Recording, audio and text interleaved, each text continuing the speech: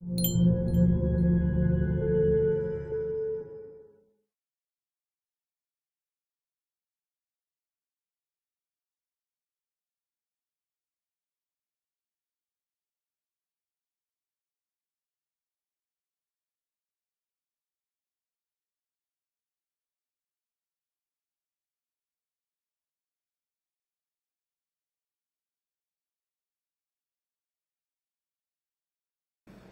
الله الرحمن الرحيم، والصلاة والسلام على أشرف الأنبياء والمرسلين سيدنا محمد وعلى آله وصحبه أجمعين.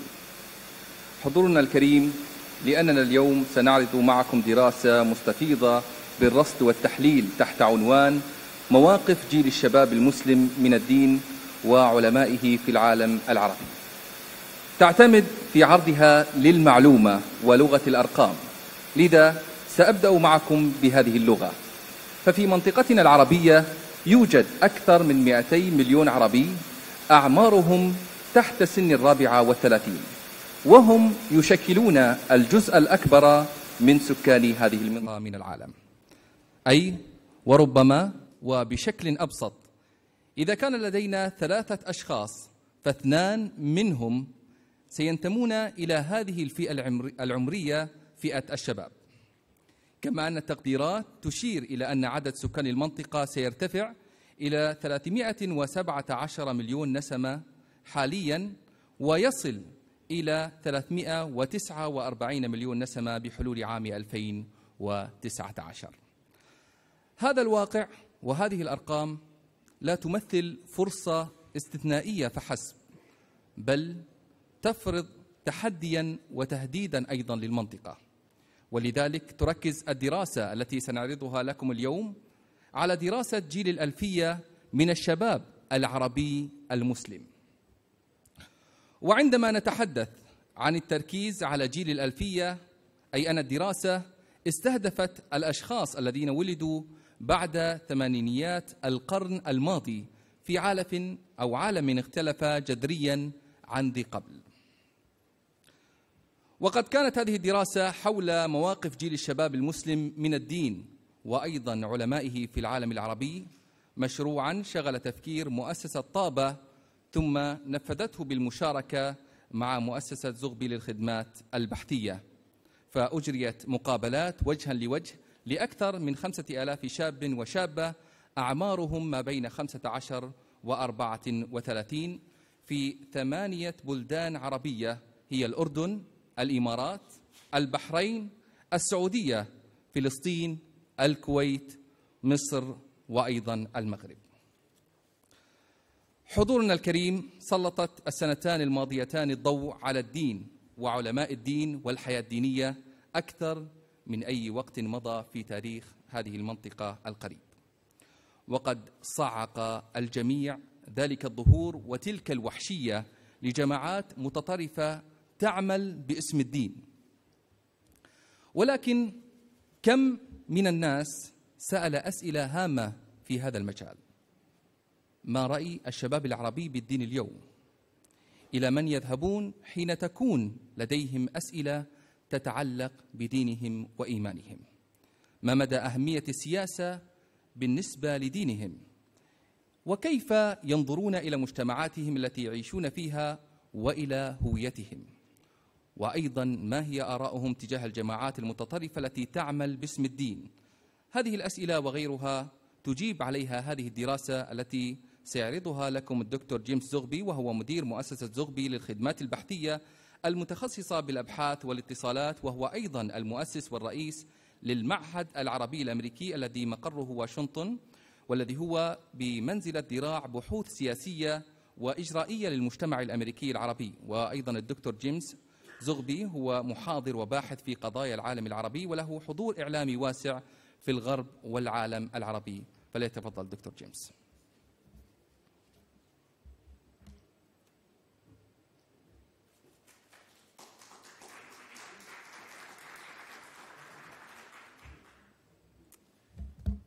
Good evening.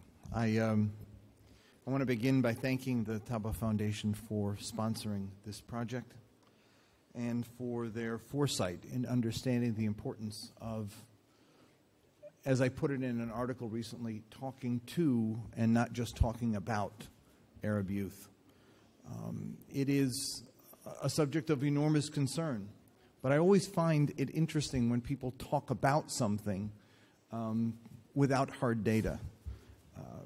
So the idea of actually finding out what young people think, what their worldview is, becomes of critical importance, not only, as you mentioned, because of the size of this population, but they are, in fact, the future of the Arab world. And what we find is that they're not an amorphous mass. They're not a mindless or a directionless group of people, but they have a rather coherent worldview. They have an interesting outlook on religion, on their countries and what their countries need. And when you poll, I always describe it as like opening a window and letting voices in. And you hear 5,300 Arab youth talking to you. You get to organize the data and find the coherency in it, and see how men versus women, how rich versus poor, how older the group in their 30s versus the group in their teens, how they think. And it creates a picture. And it's like pixels in a digital photograph. You know, as the digital photograph begins to get clear, as the pixels sharpen, you begin to see a portrait emerge. And that's what polling does for me. It lets voices in and it makes the picture a lot clearer. So let me begin with the 8 countries that we looked at, and the locales that we polled in those. And the first question we asked a number of questions that just sort of give you the lay of the land. The first question was a question we asked, or we've asked it now for 15 years. It was a question about identity. What is your principal source of identity? And let's put the first slide up. And you'll see that that's not the one. You'll see that the principal source of identity is, as we always find it to be, it's either being Arab or my country. Historically, we always find in Egypt that religion is a principal source of identity. And in Bahrain it is as well, but in most of the Arab countries it is not. The principal source of identity is either being Arab or the country you are from. Let me make a point. In Egypt it's 49% of the population. In Bahrain it's 42% of the population say religion. Let's go to the next question, which is, how important is it to you that people know you as a Muslim? And here what you find is that it's extremely important in most countries. And I want to just highlight Morocco and Egypt and UAE and Kuwait, which are the highest, because they also happen to be the same countries where there is a kind of a plurality within the population, a pluralistic mix within the population. For example, in a question that there's not a slide of, we said, how many of you have among your friends and acquaintances people who are not of your religion, people of another religion? And the 4 countries that's the case are Morocco, Egypt, UAE, and Kuwait, where the numbers in UAE, 99% of young people say they have a close friend or acquaintance who's not a Muslim, and yet they're the population that has the highest degree of importance of being known to be a Muslim. So that, in fact, being in a society where you know more people who are not Muslim doesn't make you less Muslim. It makes you more want to be known to be Muslim, which I think is important. Let's go to the next, which is a question we actually broke in half. We didn't ask it either or. Is religion about laws and the right and wrong, or is it a private spiritual affair? We asked it in 2 separate questions, but when you stack them up, you find that in every country except Bahrain and Jordan, in the other 6, religion is viewed more as a private spiritual affair than it is simply about laws and the difference between right and wrong. Now, this one is going to be, should the state be involved in religious affairs? And I have a lot to say about this. only in Egypt and Palestine and Kuwait is there agreement that the state should be involved in every one of those areas, appointment of imams and regulating discourse, ensuring that religious discourse is not used to promote violence or incitement or hatred, and the full authority to do anything related to religion in society. In Bahrain, it's viewed as negatively, the state involvement is viewed negatively in almost every area. And I would say that in Bahrain you have a huge gap between attitudes of Shia and Sunni, with Sunni being more inclined to support the state being involved and the Shia not being inclined that way, making Bahrain the most resistant. But it's also interesting to note that the one area where everyone agrees that the state should be involved is in ensuring that religious discourse is not used to promote violence, incitement, or hatred. And there's another area where there's agreement that's not here, and that is that there should be control over cultural content that violates societal norms, movies, television shows, etc. In other words, there should be censorship of cultural products. Let me just explain the dash with the UAE where it says regulating sermons. And the reason for the dash there is because it was a third, and a third. 1/3 of Emiratis said that it should, the state should be involved. 1/3 said not, and 1/3 had no opinion on that at all. So that we gave it a blank because it was simply an even split across the board. Let's look at the next. It's interesting that what we find here, we ask the question about how easy is it in your society to adhere to Islamic norms and not be tempted by the realities of contemporary life. And the only place where there was an extreme majority that said, I am not tempted, is in Saudi Arabia. But in all of the other societies, there was this tension between contemporary life and religious values, the UAE being the highest. But of course, that's interesting to note because 74% say they feel tension, but it's also the country where there was the highest incident of wanting to be known as a Muslim. So the tension resolves itself in the way that young people approach this. Let's look at the next, which is, what is for you the most important aspect of Islam? And this is color-coded, so you have to just bear with me as we go through the code. If you look at the yellow, you'll see that the number one reason given almost across the board, it's second in many countries, but it's the top-ranked issue across the board, is living by Islamic ethics. And the number two is paying attention to the political issues facing Muslims today. Very much at the bottom is the pursuit of Islamic knowledge and the importance of a Muslim identity, which I thought was interesting because this issue of identity is going to keep coming up in different ways. Important to be known as a Muslim. It's not my political identity. It's not the reason why I'm a Muslim. The reason I'm a Muslim is because I want to live by Islamic ethics and I want to pay attention to the issues facing Muslims in the world today.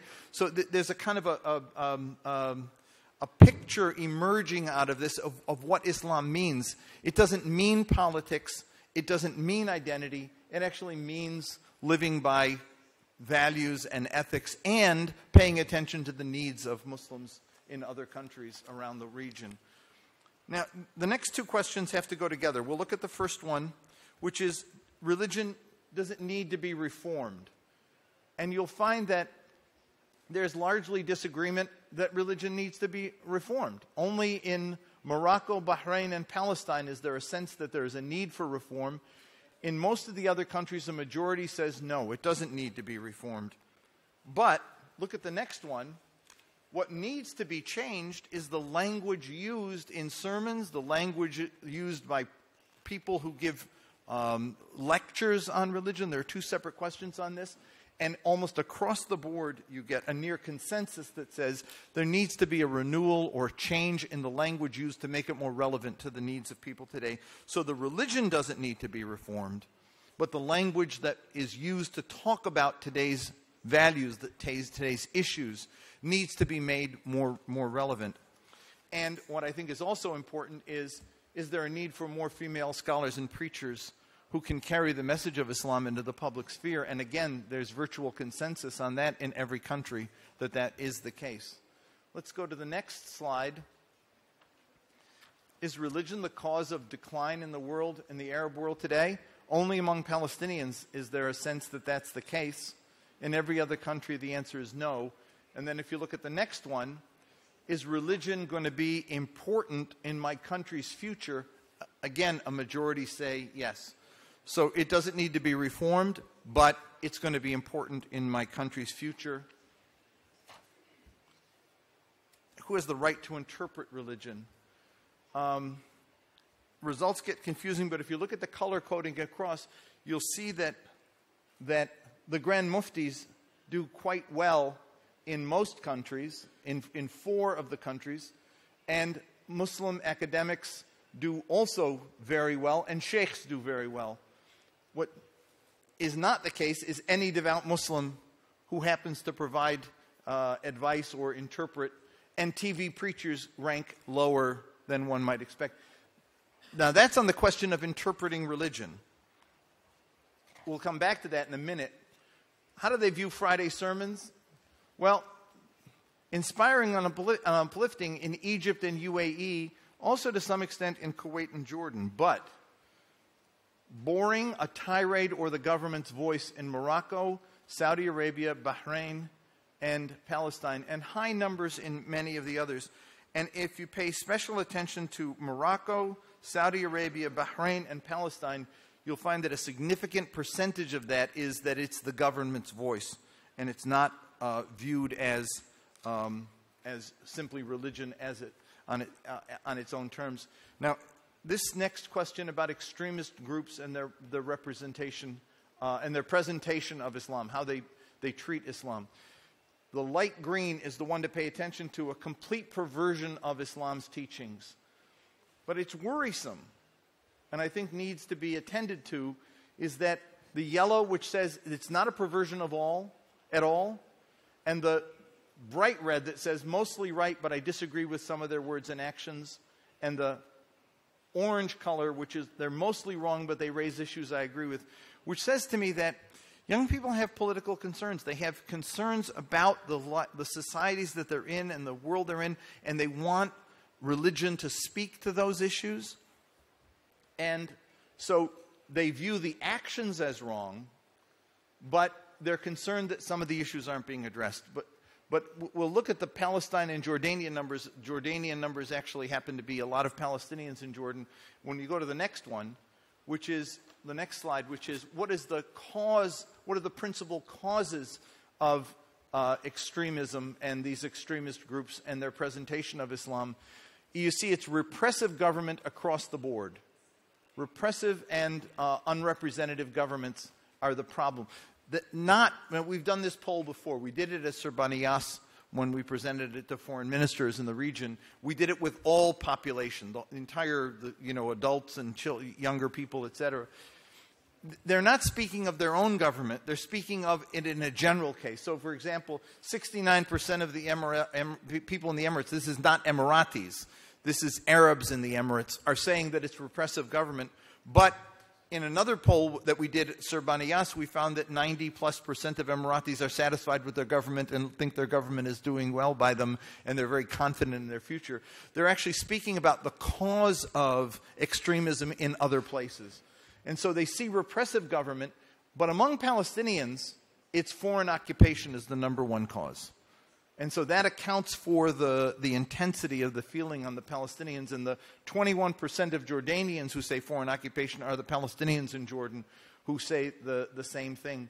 What's interesting is that it's not seeking adventure. They don't think that. But they're also impressed to some degree with the conviction of their truth. That to some degree, young people are impressed with people who have strong feelings and adhere to them. These are just some of the basic top-line ideas. I commend to you the whole report, which gives you more detailed accounting of some of the numbers. And I await the discussion that we're about to have. Thank you very much.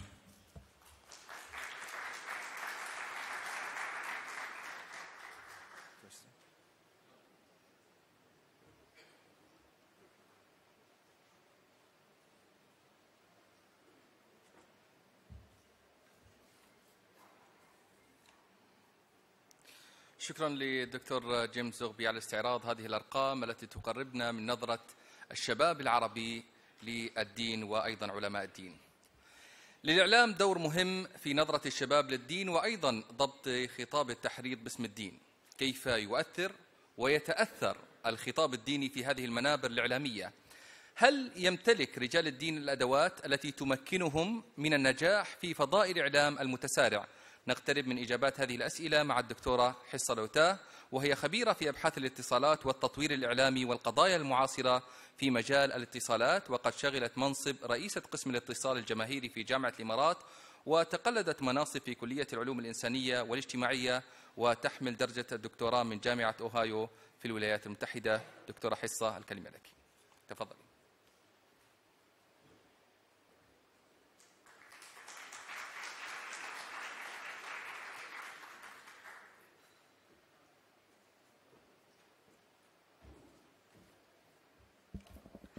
السلام عليكم. بسم الله الرحمن الرحيم، والصلاة والسلام على خير المرسلين. بداية أشكر من شرفني هذه الليلة أن أكون بينكم وأن أسهم بفكري المتواضع في هذا الجهد الكبير الذي نستشف منه الحرص على أوضاع شبابنا العربي، بخاصة في جوانبها المتعلقة بصيغة وجودها، صلتها بخالقها، واتساقها في منظومة لا يختل ميزانها. شكرا لكم شيخنا الفاضل الحبيب علي الجفري، وشكرا لفريقك الساعي في بحار النور، وأتمنى أن يكون في إسهامي معكم الليلة ما يمكن أن يشكل ولو إضافة بسيطة في جهودكم الخيرة. ونظرا لأن ما أكثر ما يشغلني طبعا الإعلام مثل ما قال فيصل، وأنا أعتز بك تلميذ من تلاميذي في يوم من الأيام واليوم أصبح أستاذ، أتمنى لك التوفيق. طبعا عند الحديث عن الدين وعلماء الدين وأوضاعنا الراهنة لا نستطيع أن نتجاهل دور الإعلام كناقل للفكر وكمؤطر للرؤى وكمؤثر فيها، وبالتالي كأحد أهم العوامل التي تصيغ للشباب علاقتهم بدينهم وبدنياهم.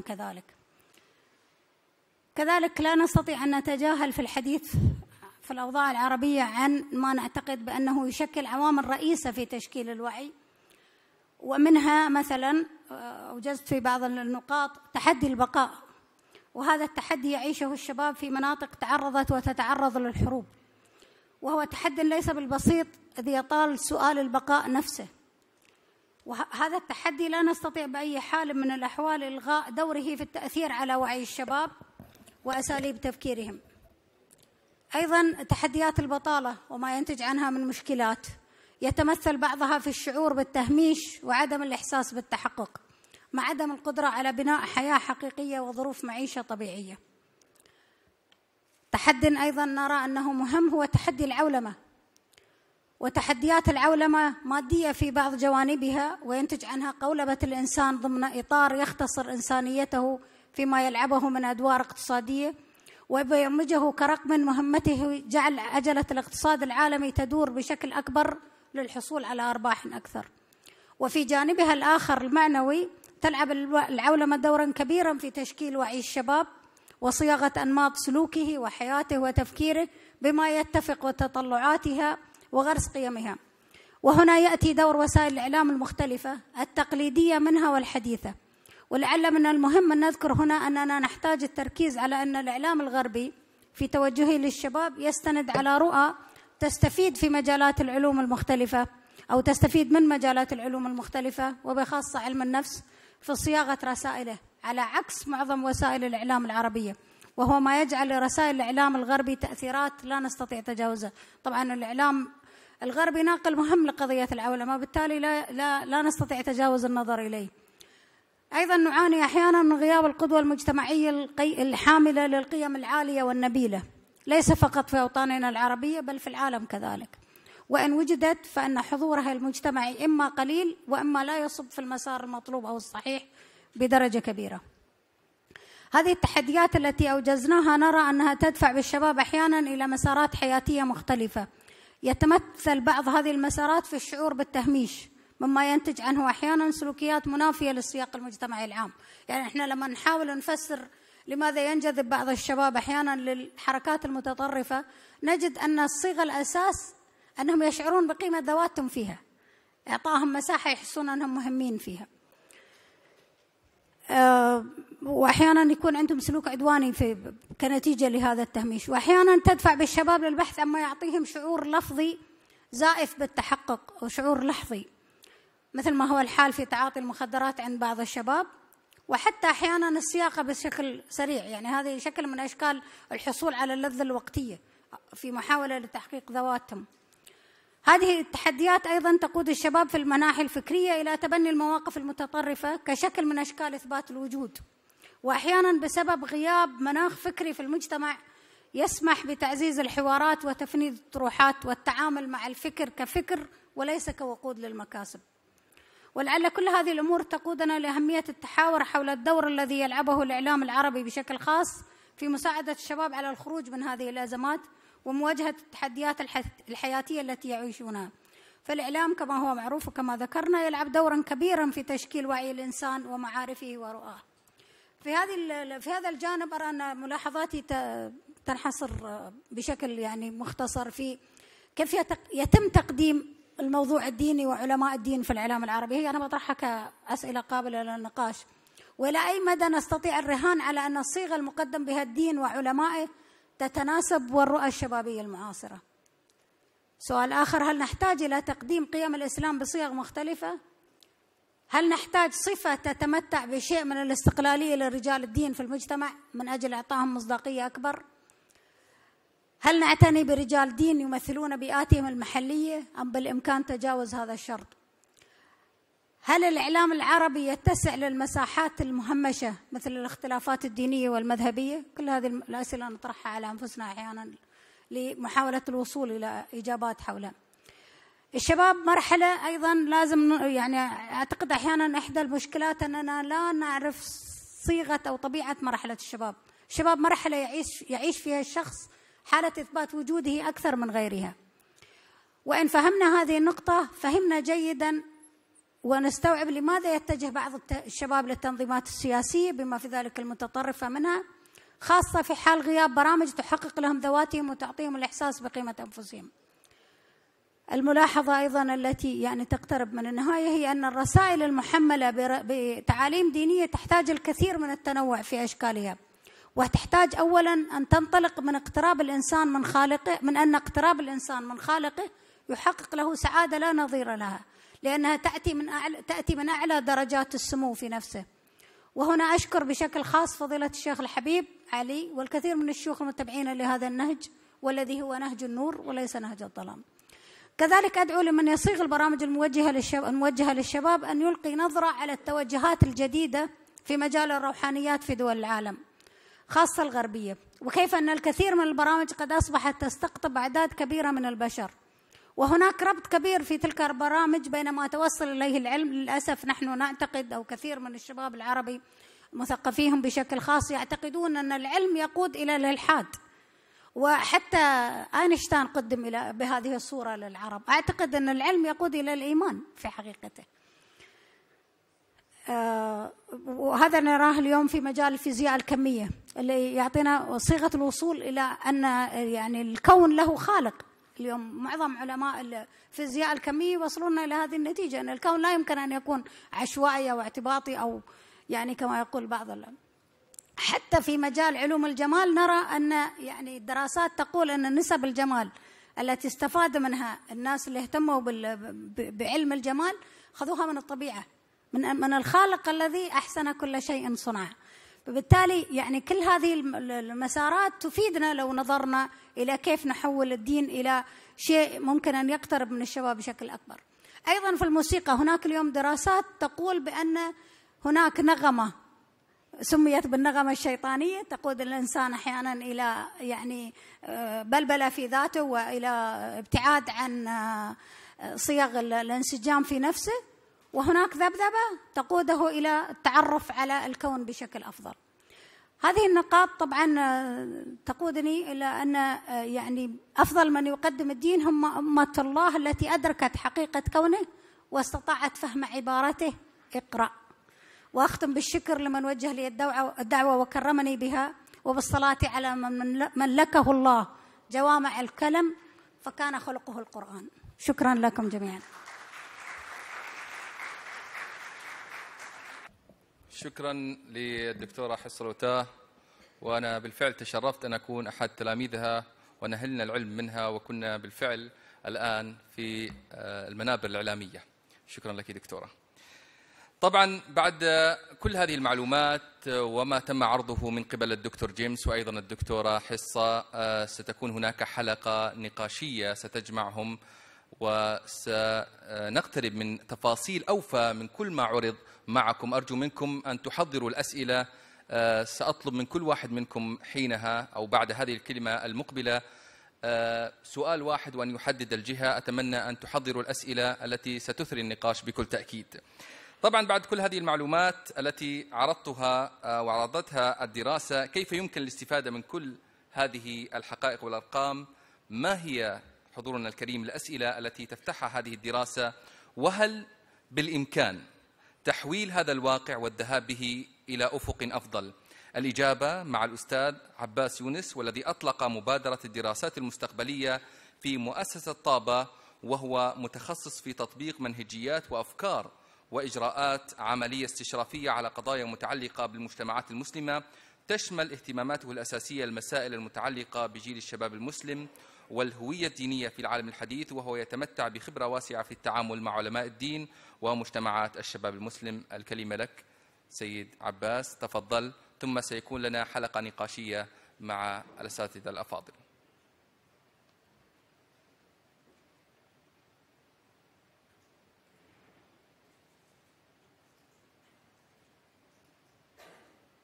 بسم الله الرحمن الرحيم. الحمد لله رب العالمين، الصلاة والسلام على سيدنا محمد وآله وصحبه أجمعين. I just want to extend my thanks first to everyone who contributed to and supported this project, and we really do look forward to furthering this work in many ways, and we see this as a first step towards understanding this very important generation with more detail and more understanding. And so, as you've seen, there's no shortage of information in the report today, so I won't bore you with any more statistics, but there are 4 essential points that I would like to make regarding the results and what they tell us. The first point is that these results, they demonstrate that perhaps there's another shift in the region's religious landscape. And this shift may be well known to the people who have been engaged in religious issues on a day-to-day basis, but it's becoming ever more perceptible now in daily life that there is something taking place, there's a shift taking place. And what this leads us to is the fact that we cannot think about religion today in the same way that we used to think about it in the past. And so we see a time, for example, in the last century, in the 50s, up until about the 70s, in the last century, in the post-colonial era in the Arab world, religion was not as visible as we see it today. And though it still existed, and though it was still there in Arab society, it didn't have the vibrancy that it has today. Then we came to, there was a perceptible shift after that in the 80s, when there was some level of an awakening in the region. And how you define that awakening, that religious awakening, depends on the perspective from which you are looking at it. And so there was a definite return of religion to people's lives, albeit in very different ways. And so despite there being a spiritual awakening, the focus in that period, up until very recently actually, was on a different era of the religion, which at many levels became the dominant narrative for many people.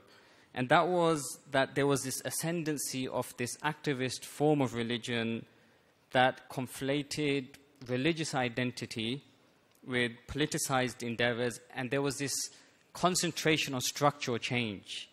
And this was obviously a divergence from the normative understandings and the norms that many Muslim communities and societies understood and continue to understand. But I guess the grand culmination of that experience was felt most emphatically with the rise of extremist groups who act in the name of the faith. And for religious leadership, this posed a particular problem because it represented a new form of religious expression that isolated elements of Islam's entirety and made those elements the whole. And how the religious leadership are to respond to that and to deal with that continues to remain a question that I think we're still looking for the answers to. And so we come to the decade that we're in right now. And it's very possible that we have arrived at what is a third perceptible shift in the religious landscape in the region. And this is the blossoming of what we call the Arab Muslim millennial. You know, these youth who were born from the 80s onwards and are now quickly approaching their mid-30s. Now, this is a person, the millennial is a person, and in this region in particular, is a person who's been defined by numerous external factors, numerous events, circumstances that act upon their religious identity and their religious experience, and it drives them to discover and perhaps even rediscover ultimate answers to what it means to carry this identity of theirs in the modern world. And so this major shift differs quite remarkably from the major shifts that we saw in the landscape in the past. And you cannot categorize it very neatly. You cannot pigeonhole it. You cannot say that we're in the era of the liberal age, for example, amongst Arab millennials, or we're in the era of the conservative age amongst Arab millennials, because the results in this survey perhaps somewhat indicate that that's not the case. And what we see amongst this generation, if we rely upon the results in the survey, is that this generation is becoming more in touch with the more meaningful and spiritual aspects of their faith. And this is evidenced by the large numbers who chose living by Islamic ethics and spirituality as the most important aspect of Islam to them. But at the same time, they're not a silent generation. They're not a generation that remains quiet. They are engaged in the issues that are facing their countries, and the survey often told us that even amongst those who chose political issues facing Muslims as the most important aspect of Islam to them, they too were in touch with the inner aspects of their faith.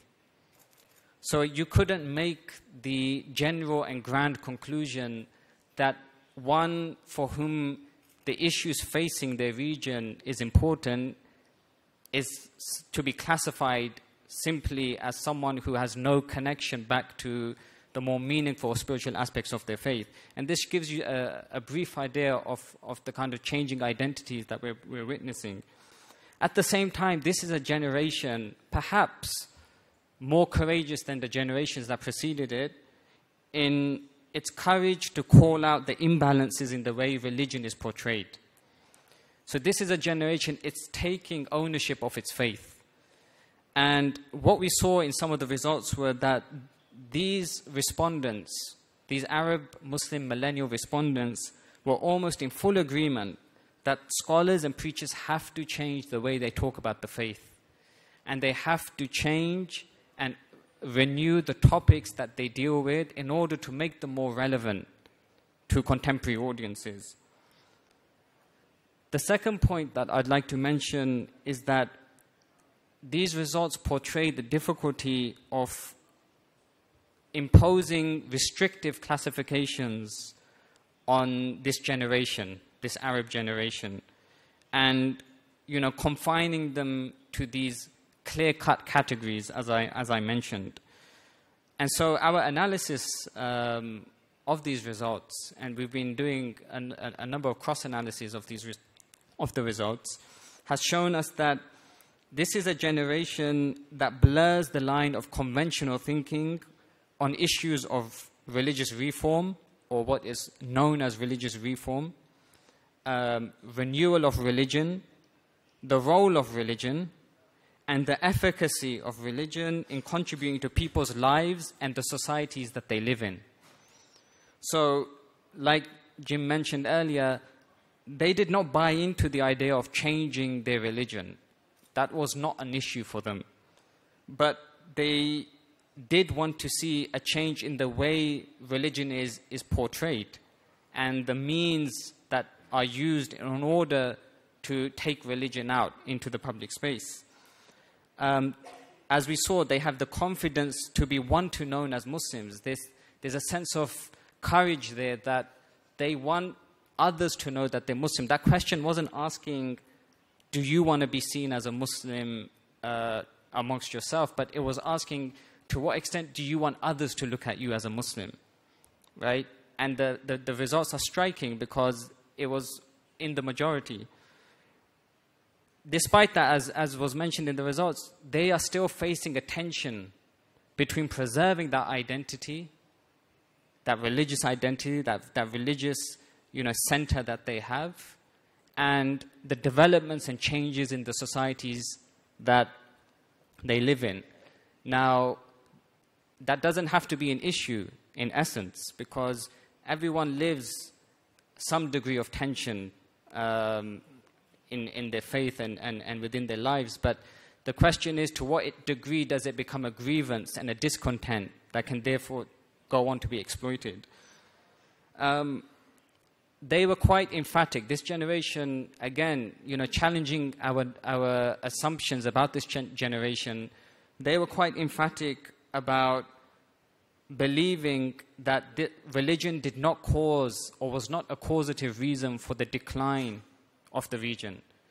Religion was not a major cause for that.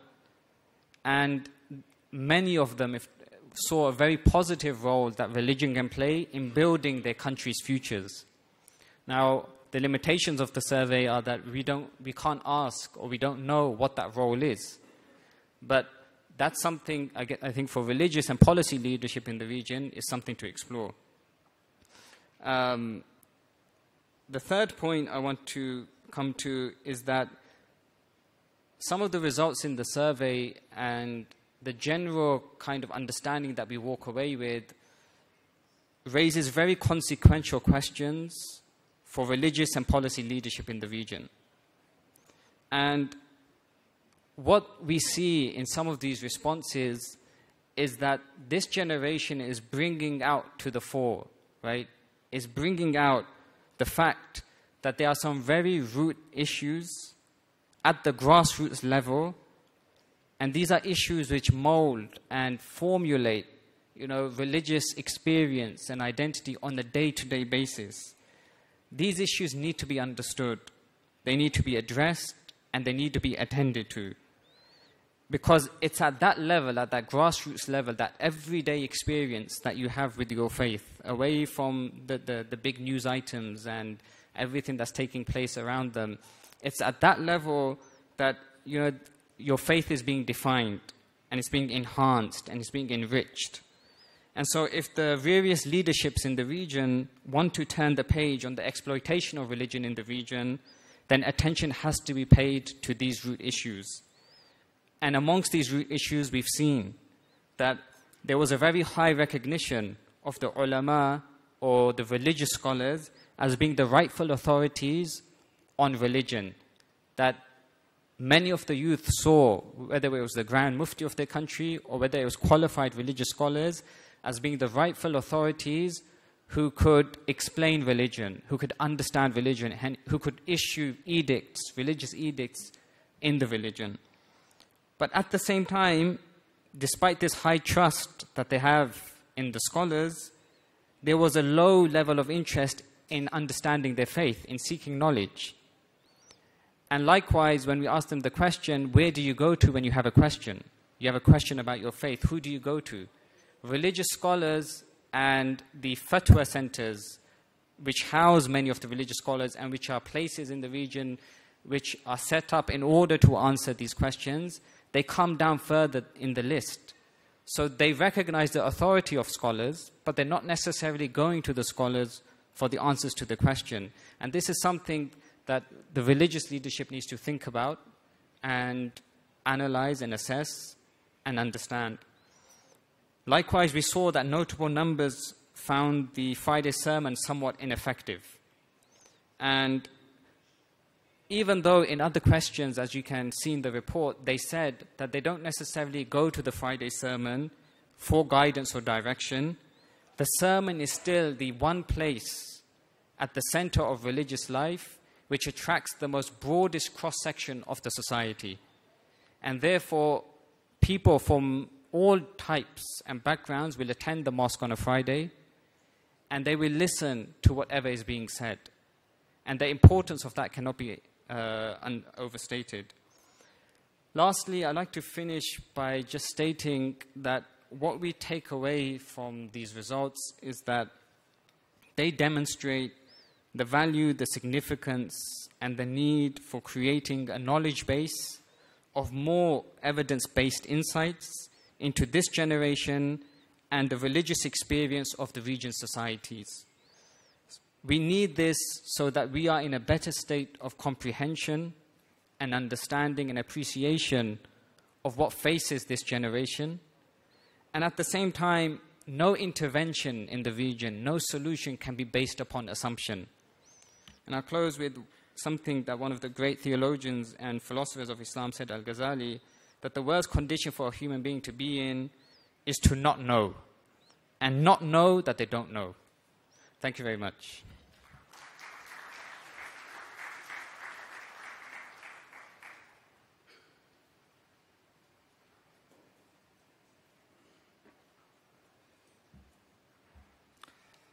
الآن إلى الجلسة النقاشية لملامح هذه الدراسة بالاستفاضة وأيضا بالرصد والتحليل وأيضا بأسئلتكم التي ستثري النقاش. أطلب من الدكتور جيمس والأستاذ عباس وأيضا الدكتورة حصة إلى اعتلاء المنصة لبدء هذا النقاش.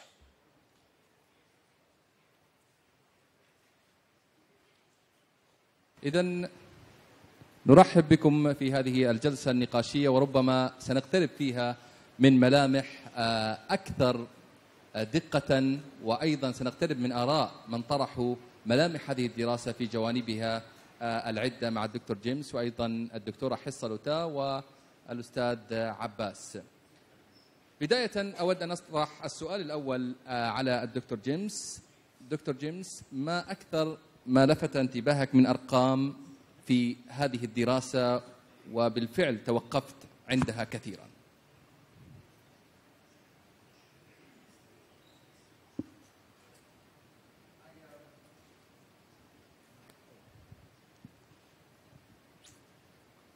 I think that you don't need to hear my translation. I think that I want to commend Abbas for his analysis. What struck me was the seriousness of the way young people approached these issues, and the fact that the religion didn't need to be reformed, but the language that is used to talk about issues needs to be renewed and made more relevant, said to me that coupled with the identity issues, said to me that young people didn't see religion as, they don't want religious leaders to tell them how to think about politics. They want them to inform them about the values that are needed in order to address political concerns. They wanted it to be relevant, not dictatorial. They didn't want religion to say, do this and don't do that about what's happening in this country or that country, but they wanted to be inspired about the concerns that were being exposed daily in all of these conflict areas. They wanted religion to be relevant in that regard. And that went also to the personal side. Yes, they say that the Grand Mufti or the sheikhs are the ones who interpret religion. But when I have a personal problem, I end up going to a TV preacher. That's what the question said. And so the lesson here is that religious leaders need to take a lesson from this and say, how do I know better this generation and its personal concerns so that I'm relevant to them? That I'm not just addressing the abstract theology issues, but I'm addressing the real-life concerns that they have every day. How do I make religion relevant to have them understand my responsibility to the suffering of the world, to the political concerns of the world, without being dogmatic about this must be done or that must be done? The attraction, I think, of the extremist groups is that they're filling a void in the wrong way about the political realities of the day. They're addressing those concerns, and sometimes the concerns aren't being addressed by the religious authorities who ought to be addressing them. And so I came through, what came through to me was a generation that wants more from religion, and is searching for a way to have religion be renewed, to be more relevant to them, not in changing the theology, but in changing the language, that it speaks about the concerns that they have. يعني من هذه النقاط أن الشباب كما أشار الدكتور جيمس يعني يتتوقون للنهل أكثر من رجال الدين وربما الاقتراب أكثر منهم. دكتورة، لماذا دكتورة حصة يبدو الخطاب المعتدل خجولا في ظل الخطاب المتطرف الذي يغزو الساحات الإعلامية؟ هل المسألة أو اللوم يلقى على رجال الدين، صناع الإعلام، أم الدول، أم ماذا دكتورة؟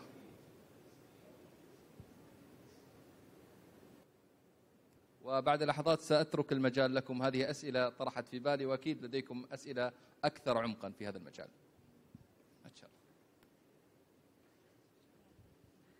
شكرا فيصل. بداية أحب أقول أن يعني الواحد يثني على مسألة أن الأمور عندما تبحث تكون أفضل بكثير من الحكم عليها عن طريق يعني الاعتقاد أو الظن أو الاعتماد على مصدر من مصادر المعرفة وليس كل المصادر. فأنا الحقيقة أثني على ما تم إنجازه في هذه المسألة، وأيضا أتحفظ أحيانا على أن يعني نحن نبدأ في مسألة البحوث، وهذه البحوث مهمة لكنها أيضا بحاجة إلى إعادة قراءة وإلى يعني تمحيص أكثر، خاصة فيما يتعلق بمثل هذه القضايا.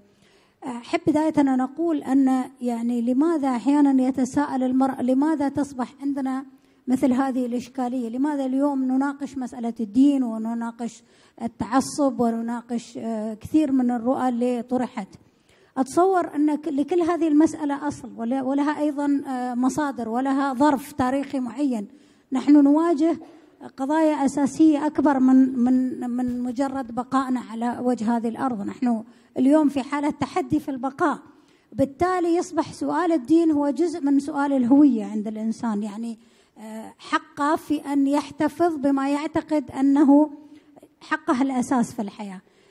الجزء الآخر يمكن عباس ذكر قبل قليل أن يعني قضايا الدين بهذا الشكل بدأت منذ الثمانينات. أنا أتصور أن يعني نحن عشنا مرحلة كان الدين سلوكنا ولم نفكر فيه كشيء منفصل عن ذواتنا وخارجها، لكن لما بدأت الحركات السياسية، ونحن أيضا يجب أن نسمي الأشياء بمسمياتها، لما نسيس الدين أخذ منحى آخر.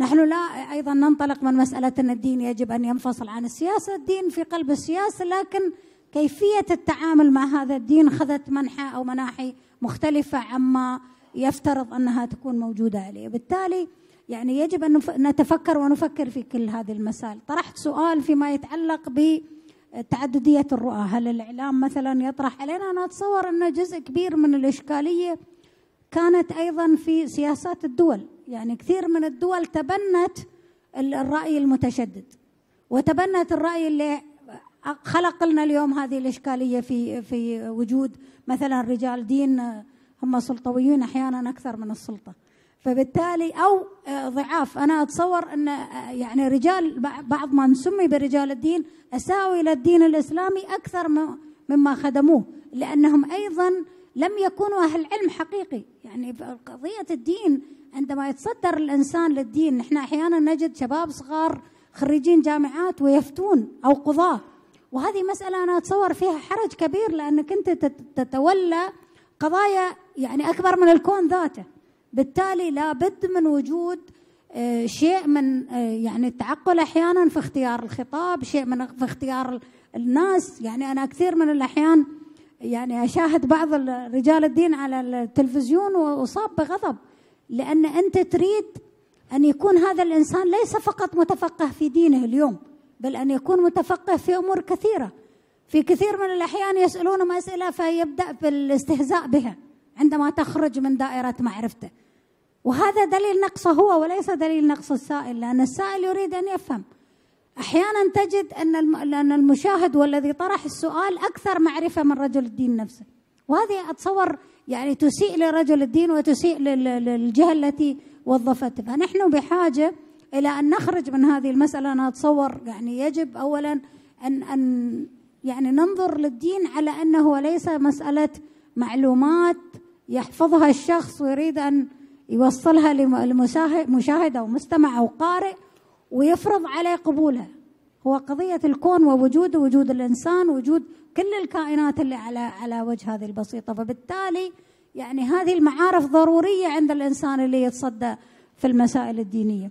وأتصور أن إعلامنا العربي طبعا لعب دور كبير. أنا قبل شوي كنت أقول حق عباس، أقول له مذيع قابلنا، فأقول للشخص كانت يعني شوي نزعته ليبرالية، وأحيانا عندما تريد أن تحارب التزمت تجيب الليبرالية، فتحصل عندك يعني قضيتين هم يمثلون يعني كلاهم تطرف في الحقيقة. يعني الليبرالي يعتقد أنه معتدل، لكن الليبرالي متطرف لأنه هو أيضا يجهل أمور أخرى في معايير مثلا مختلفة. فأنا أعتقد أن نحن بحاجة اليوم ونحن نمر بهذه الأزمات إلى أهل التفكر، أهل المعارف، أهل يعني عدم التزمت حتى يعني أحيانا في الدين نفسه. لأن إذا كان عمر بن الخطاب رضي الله عنه يقول شكرا لمن أهداني عيوبي، ماذا نقول نحن اليوم؟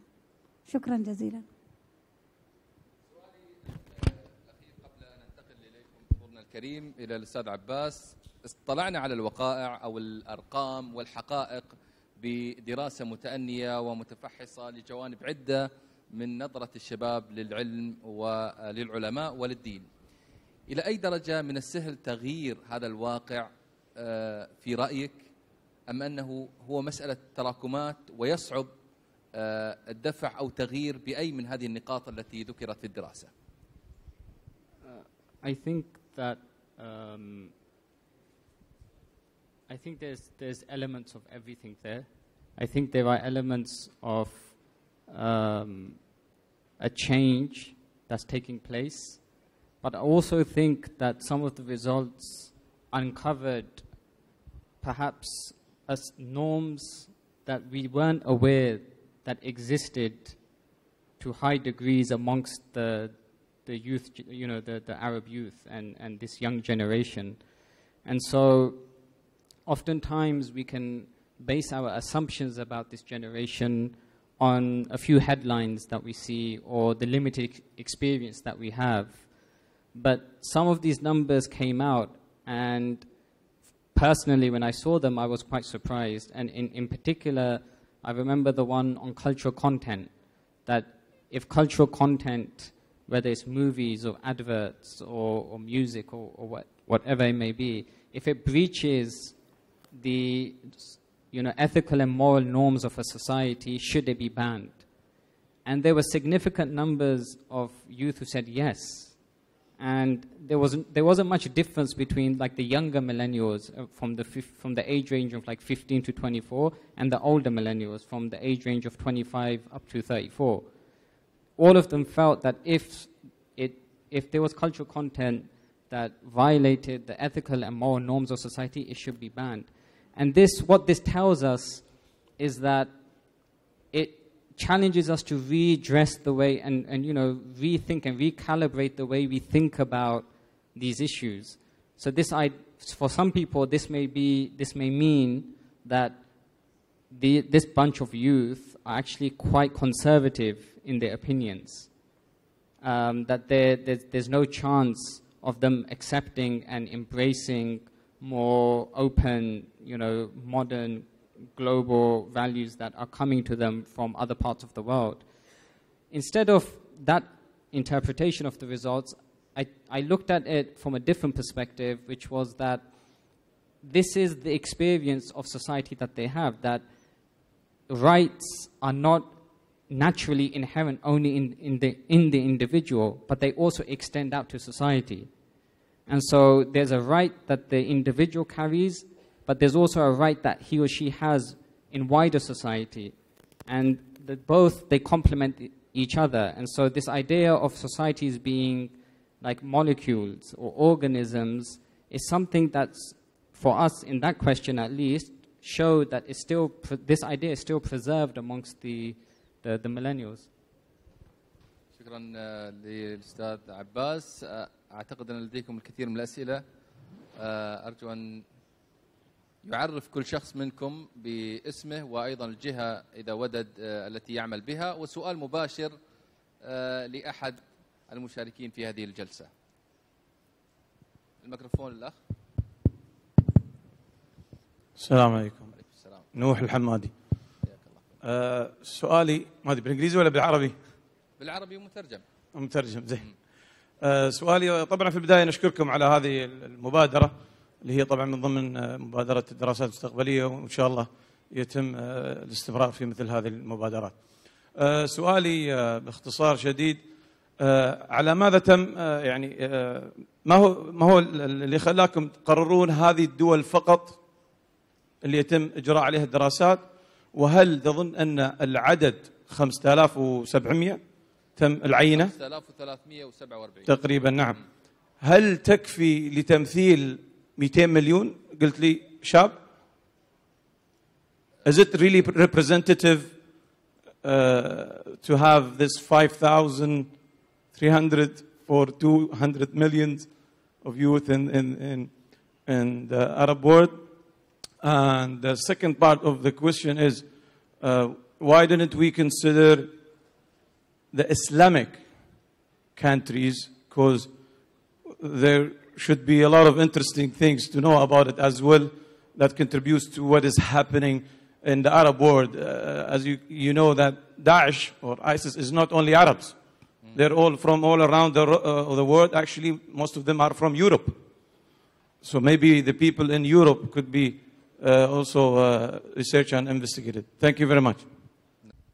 The question about do the 5,374 voices,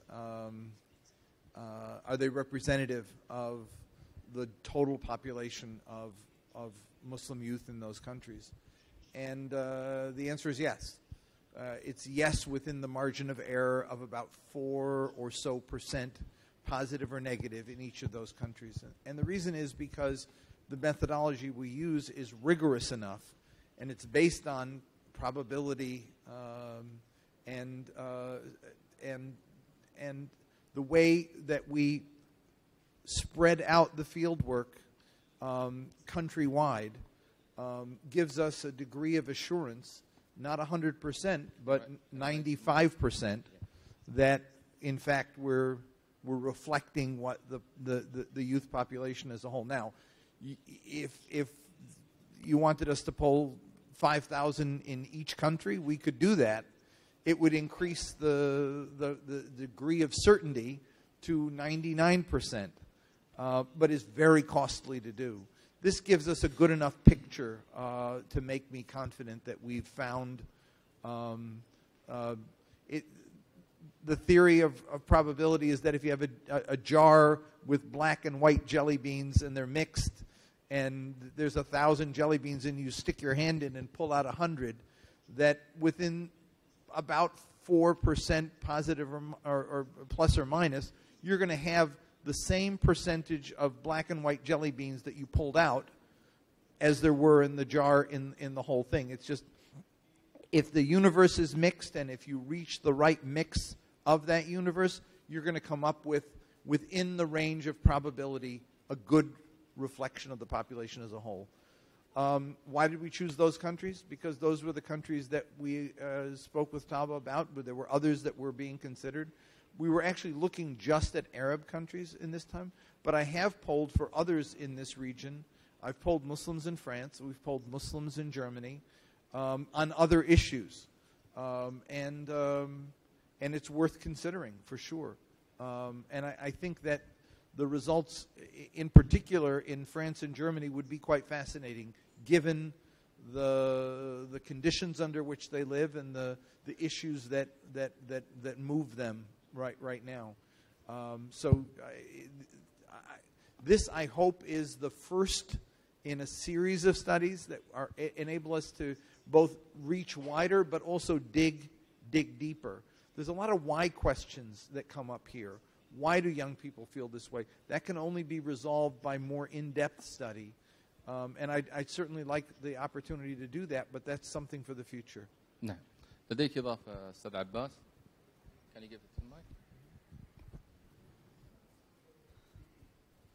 I'd just like to add to that, that, I mean, there's obviously, we could have done the whole Muslim world, we could have done just the Gulf, or we could have done just North Africa, or we could have just done the Levant and other places.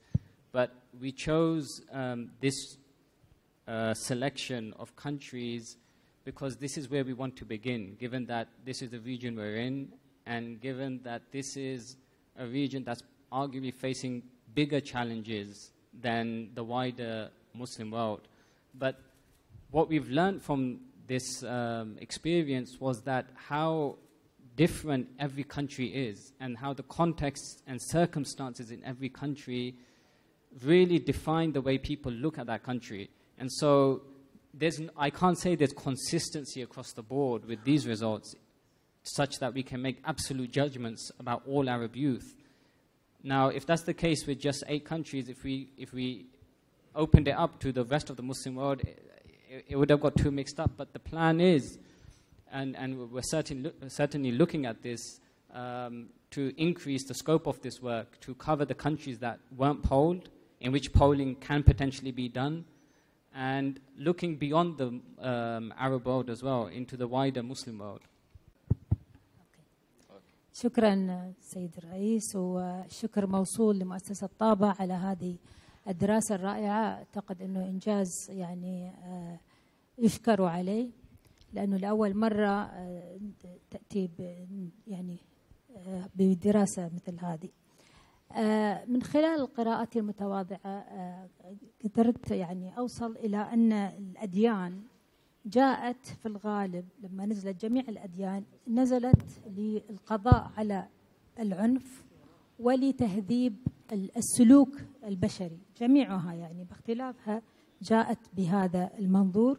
واعتقد في العديد من شيوخنا الأفاضل الموجودين أنه ممكن يتفقوا أو يعارضوا هذا يعني كلامي إذا كان عكس ما.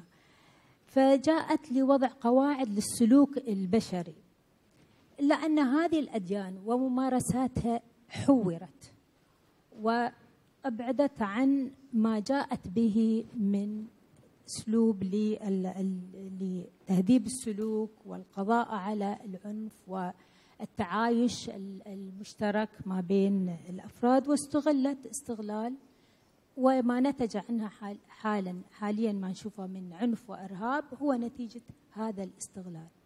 وكما ذكر الدكتورة حصة أنه تسييس الدين هو الذي أبعدها عن روحانية التدين وتهذيب أخلاقنا علاقتنا الروحية مع الخالق. هل تعتقدوا، السؤال موجه للجميع، فصل الدين عن الدولة هو الحل الذي سيقضي على عملية العنف والإرهاب الذي نشهده حاليا؟ دكتورة حصة، هل يمكن ذلك؟ يعني أنا أعتقد لو نظرنا إلى أن الدين مسألة وجود الإنسان وحياته، وأن الدين الله سبحانه وتعالى لما خلق البشرية خلقهم ليعبدوه لا لسبب آخر.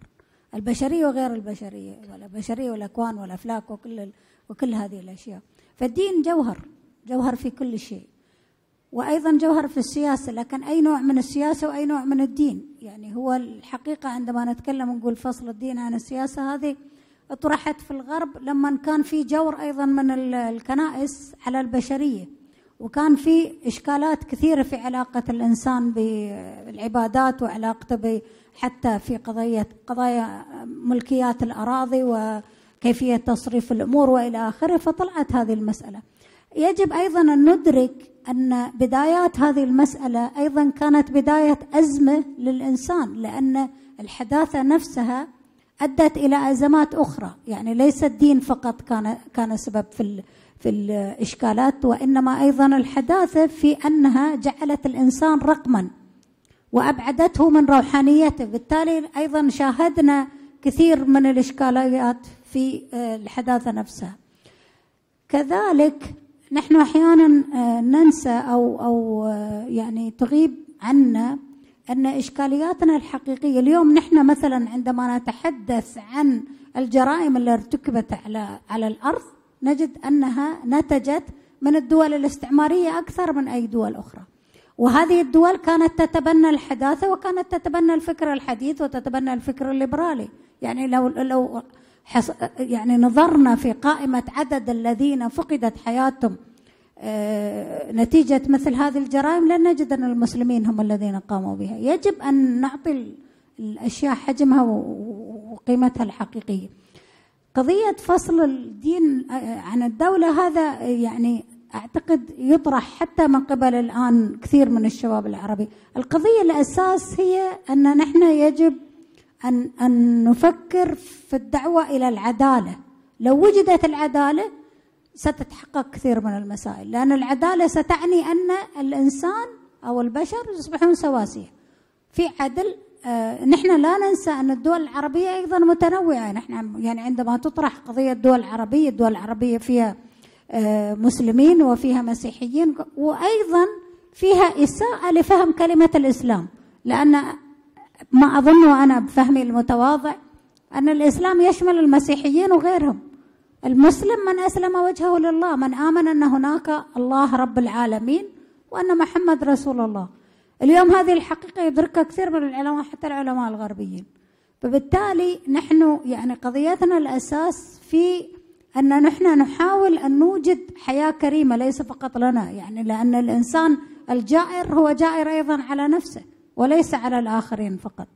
بالتالي قضية فصل الدين عن الدولة شوية أنا أجدها شائكة، يعني وتأتي أحيانا بدعوة كثير ما يعني يطرحها الليبراليين. الليبرالية أيضا معضلة أخرى، وحيل اللي يبي يعرفها على ماو تسي تونغ في عنده 10 نقاط ضد الليبرالية إذا حد يريد يطلع عليها. أشكركم جزيلا. لدى الدكتور جيمس إضافة. تفضل دكتور جيمس. If you look at the numbers in the study, what they're saying is that they see a role for the state in 2 specific areas. One is stopping incitement and hatred and violence, and in regulating discourse when it violates social norms or social ethics. They also tell me a couple of other things. They do not question the authority of religious leaders. They don't find the language they use to be relevant to their daily lives. And so, in effect, they're saying to the authorities, we don't challenge your right to interpret religion, but you're not speaking to me about my life. And in another question, they're saying, what's the most important thing in my life? It's living an ethical life, living by the values of the religion, and it's also paying attention to the political concerns of Muslims around the world. Does that mean, when I put all of this together, does it mean that religion is politics? No. Nor does it mean that religion is separate from politics, but religion is the undergirding. It's the value system that helps me understand and speak about and be relevant to the political concerns in an ethical way, the issues that are around me. And so I get a very nuanced picture out of this that I think, you know, I think Abbas was right on target when he presented his analysis. I think if you put it all together, when I said you open the window and you let the voices in, the voices are saying a lot of things, and they're not contradictory, but they're kind of variations on a theme that is asking religion to be more relevant, asking religion to speak more to the concerns that I have, not to dictate, but to give me the undergirding that I need to make the judgments that will help me be relevant. So I'll leave it there. طيب اخذ السؤال من الخلف لاني وعدت الشخص ثم اعود لك فضيلة الشيخ. تفضل. حياكم الله. اشكركم على هذه الدراسه المتميزه جدا، واشكر كوكبه الحضور على هذا الكلام الطيب. سؤالي: كيف نحول هذه الدراسه الى قوانين على مستوى الدول من خلال جامعه الدول العربيه او اي منظمه عربيه متفق عليها او منظمه اسلاميه؟ ثم كيف تحول الى ضوابط للاعلام، وكيف نمنع من يتصدى في الإعلام للخطاب الديني من غير المؤهلين، خاصة وأن لدينا مؤسسات دينية محترمة على مستوى العالم العربي تستطيع أن تعقد اتفاقيات مع الدول مثل الأزهر الشريف أو غيرها من المنظمات التي تضع ضوابط لمن يتصدى للخطاب الديني خاصة في الإعلام.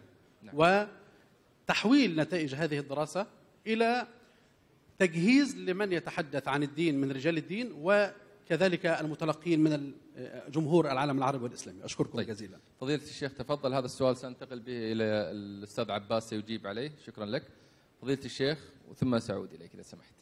تفضل فضيلة الشيخ. Assalamu alaikum. First of all, I would like to thank the three of you for the beautiful presentation, for the very interesting study. My first question has already been answered, but my second question is actually to Abbas. I may understand that politics and political issues are quite prominent in the countries that you have done your survey on in. But what is quite strange is the decline of the importance of seeking knowledge. Seeking knowledge as a priority has come actually down across the 8 countries. You, Abbas, you have concluded your talk by quoting Al-Ghazali. So how do you see the issue of knowledge rating so low, or let's say just low, as a priority of young people? And what do you think is the background of this, as opposed to, your own experience in Europe, where knowledge is quite prominent and seeking knowledge is quite promoted as a big priority within the Muslim community, as opposed to what is happening here in the Arab world in these countries? Thank you. So 2 questions for you, Abbas. So I'll try and summarize, but how do we take this study out and turn it into something that's a bit more substantial? We have prepared, country by country analysis, and we've done many cross analysis of all the results, and we're very happy to share those with any authorities and parties and people who might be interested. So we're very content with going out and talking to everyone who has an interest in the topic and about everything beyond the numbers and what this means. The second thing is about the religious institutions. What the study is is not telling, or what the study is telling us, and what the youth are telling us, is that there's no problem with recognizing religious authority. We don't have a problem with that. Majority of them recognize that ulama, muftis, mashayikh, or scholars, they are the rightful interpreters of religion. So there's no problem. In a general sense, there's not much of a problem there, right? If we take the numbers that we see in the study. The problem lies in the fact that why are they not going to these centers? The problem lies in the fact that when they have questions, why in some countries are they going to someone in their family rather than going to a fatwa center which has been set up in order to answer these questions? And that's where I think the institutions, religious institutions themselves, like the great Al-Azhar and all of the other great institutions in the Muslim world, need to have this conversation about what are we doing in order to present ourselves forward, to create those channels of communication and engagement with the wider society that we're in, because we're living in a time where you can't wait, especially scholars, they can't wait for people to come to them anymore, but in fact they have to go out into the streets. The question about Islamic knowledge and it coming further down, that's consistent with the general view that this generation has about religious institutions and religious seminaries and places where religion, religious answers are given. That they recognize the authority, but they're just not going out, they're not engaging it. Why is that? That's something we need to further study. That's something that we should think about looking into and exploring and analyzing at a much deeper level. And I think also we have to ask ourselves that when we see high numbers of the Arab youth who say that political issues facing Muslims is the most important aspect of Islam to them, when we see that many Arab youth say that they want to live a life according to Islamic morals and values, but at the same time they're not going out and seeking the understanding of religion, it begs the question that who's defining all of this for them? And are they being left to themselves or to others or to who? And again, these are aspects of the questions and the study that we hope can be explored, discussed in an era of cooperation and, mutual understanding. And so we're more than welcome to hear from people with regards to that. Let me just make a point about your question in the back.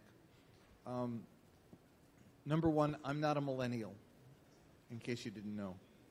I'm closer to being a centennial than a millennial. But I think I know millennials, and the worst thing in the world would be to have the Arab League or Al-Azhar issue an edict saying this is the way to think about this and this is the way to think about that. What to me ought to be done with this study is what we're doing today, is discussing it and writing about it and thinking about it and convening focus groups about it and getting it into the public discourse to change hearts and minds, because that's the way millennials work. When they say that it's more about spiritual values than it is about rules and right and wrong, what they're saying is that they actually want to have discussion that creates the understanding of the values of religion, not to be dictated from top down. That's number one. Number two, on the issue of spiritual knowledge, when we created the categories, before I even got the question out in the field, I knew that was going to be the bottom of the list, because I know millennials, because that is too abstract. What's important is spiritual values and how they relate to the everyday issues I deal with in my life, not abstract theology discussions, which just they don't speak to me in the same way. And so I think that actually we need to listen to these voices and understand what they're saying and make some sense out of them, and then have more conversations with young people, not us old folks, but young people who can tell us, this is what I want to hear, this is what I want to talk about, this is what I need to understand. They're respecting the authority of the leaders, but they want more conversation with them. So let me just leave it at that. But look at the study, and I think the study says a lot. But it's only the beginning of the study, and I think the person who said we should do more, we should do wider and dig deeper.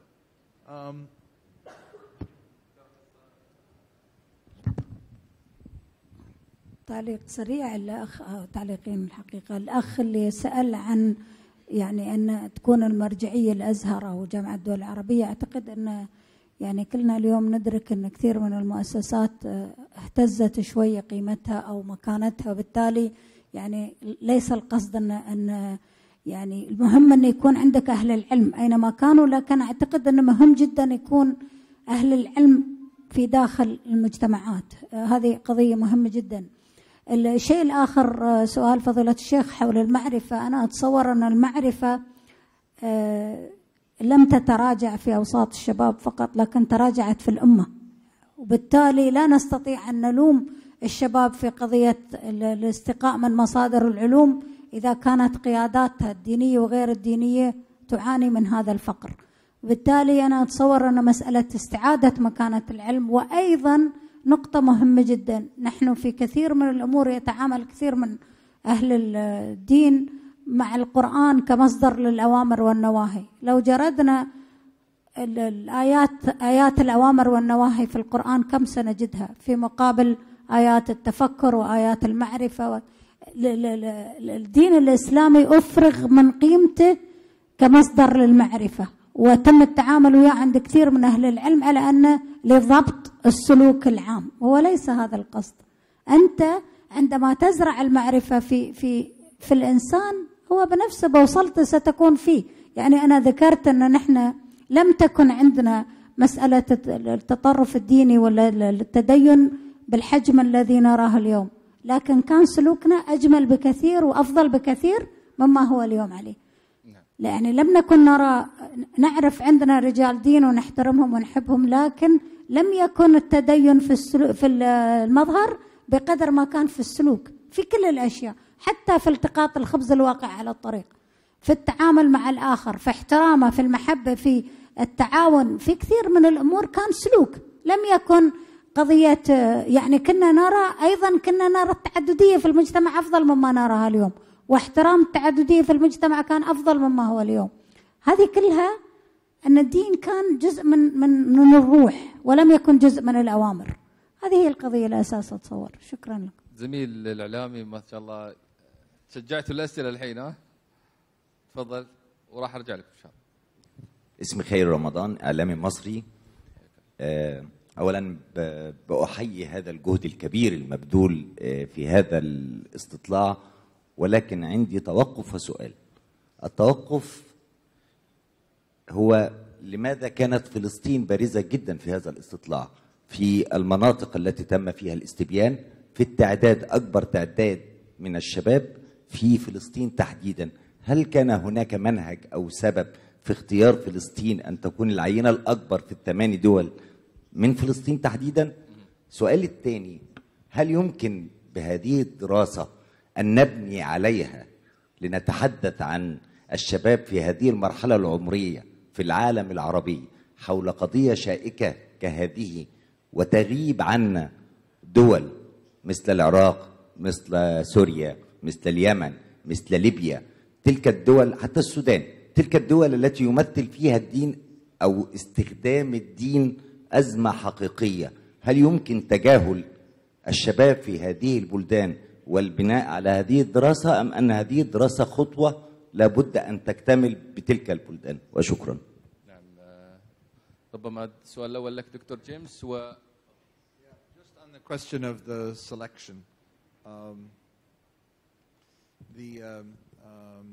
when we were debating among ourselves the countries that we would do, We included Palestine because it was a crisis country that had obvious issues and where religious issues are being debated. Why we chose a large sample? Well, two reasons. One is this is the simple fact is that the Palestinian territory today is cut up into discrete areas so that you can't do 500, which would be, sort of the size equal to the UAE number or whatever, given the size of the population. Because you have to do Gaza, you have to do East Jerusalem, you have to do the West Bank, and yet they are discrete areas. They can't be portioned out and find it representative across the board. The differences between Gaza and the West Bank are huge today. And the second reason why was because we do a lot of polling in Palestine, and it's a lot cheaper. So doing the 800 there came out to be much less than doing 500, for example, in the UAE. And so it was a simple fact of, it was cost effective, and it was required that we do more because we couldn't just take 75 from East Jerusalem and consider that representative. We had to have discrete numbers for all three separate areas. We poll in Iraq. Yemen is very hard to poll in right now, believe it or not. I wouldn't send a team there. We've polled in Sudan. They made the choice of the countries that they wanted to look at, and I think that Abbas already explained it was representative of Africa, the Levant, and the Gulf. And we chose some representative countries, and it was a cost factor. If we have a larger budget next time, we can do many more countries, and we can do bigger samples in each of the countries. And hopefully we'll be able to do that. I think this study gives us a taste, and hopefully people will want more now and be able to learn more. You want to say about either the size of the countries we chose? Oh, yeah. Yeah?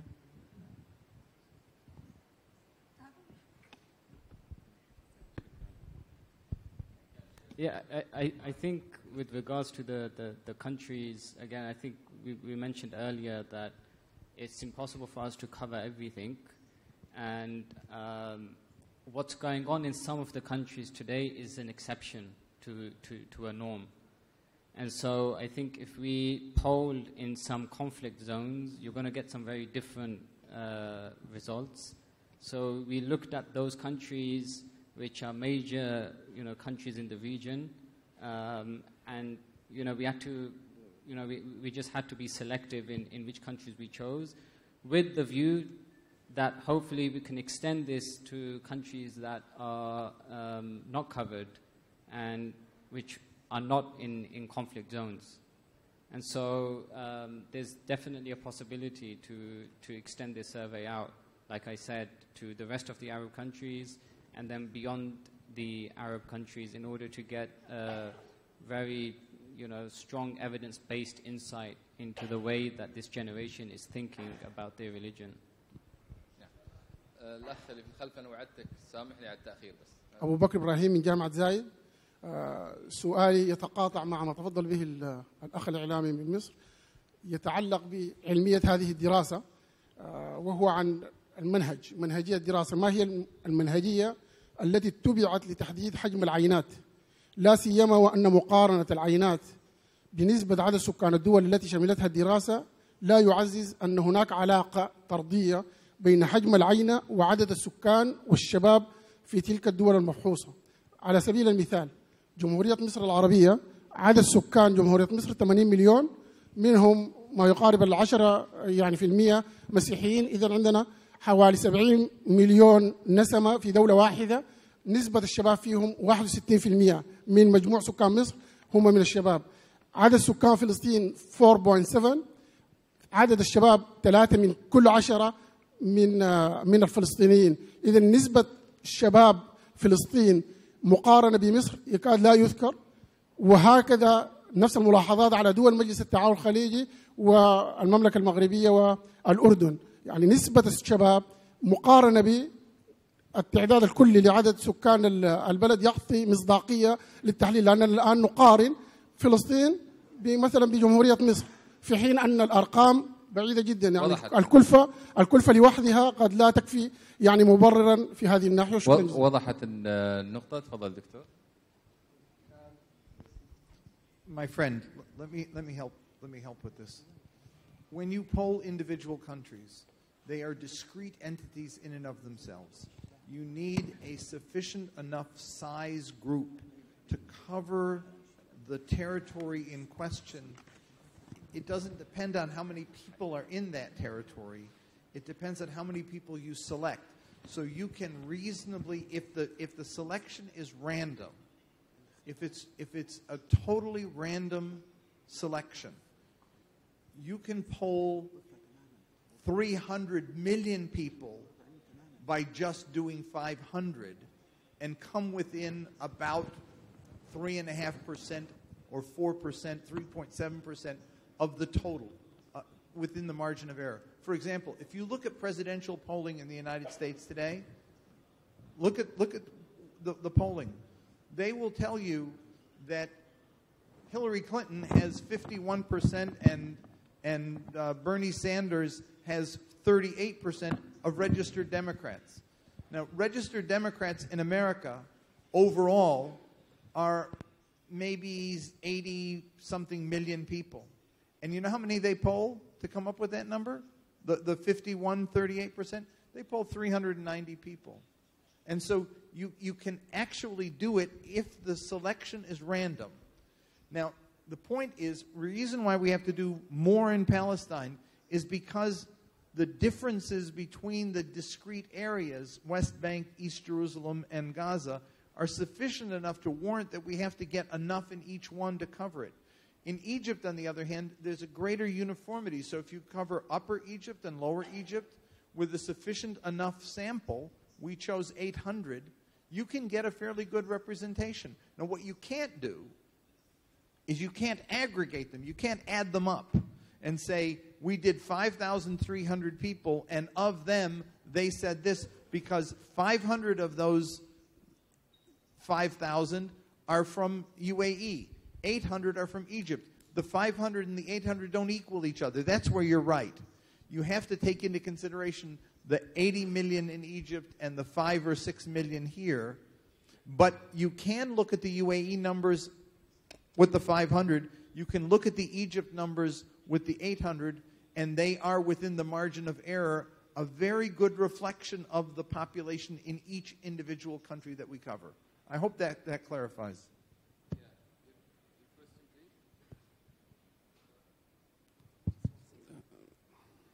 Assalamu alaikum. My name is Suhail Nakuda from Kalam Research and Media. I thank the Tabah Foundation and Zogby Polls for this excellent study. I think many of us have been depending on anecdotal experience to strategize or to develop programs for, to meet the needs of our Muslim nations. But I think that to have hard data is going to be the most important thing for us to be able to make sure that we strategize in a coherent manner.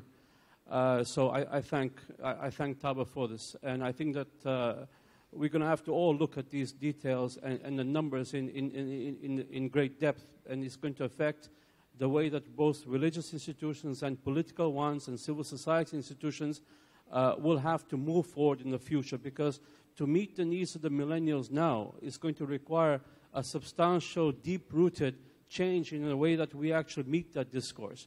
I think other than that, we're going to have superficial appendages to solve this problem. No more law or no institution from above is going to solve this situation. And I think that it's high time that we'll have to analyze that institutions like the madrasa, the teaching of imams, the changing of curricula, and how Islamic studies are integrated in universities in conversation with all the important nodes of knowledge which are current today, from ecology to ethics to science to philosophy to media technology, urbanization. All this become now critical arguments in how you approach the religious discourse also. So I thank the Tabah Foundation, but we're going to have to look very hard into how is it that we meet this challenge. Thank you. السؤال الأخير السيدة الفاضلة موجودة معنا، ونختم بآخر سؤال لأن انتهى الوقت والحديث مستمر طبعا مع الزملاء الموجودين، بإمكاننا أيضا تبادل الحديث بعد هذا النقاش بشكل سريع واختصاري. جميلة سليمان، أشكركم على هذا الطرح المتجدد والثري، وأشكر المتحدثين على إجابتهم الوفية والوافية، وأشكر المنظمين على هذا الطرح لأنه هو أول خطوة نحو وجود حلول حقيقية. عالميا عندما نرفع تقارير عالمية إلى الأمم المتحدة هناك ما يسمى التقرير التحليلي أو analytical report، عندما يجلس أصحاب العلاقة stakeholders in the same table في طاولة واحدة ويتحدثون لمناقشة مشكلة معينة، هنا تبدأ الحلول الحقيقية.